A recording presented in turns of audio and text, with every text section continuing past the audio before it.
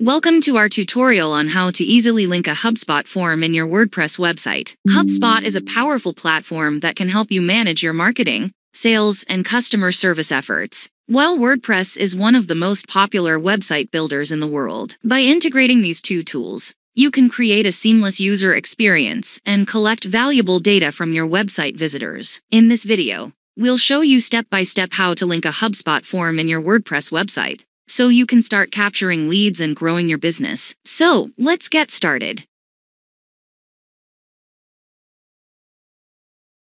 Initially, it is necessary to create a complimentary free account on HubSpot.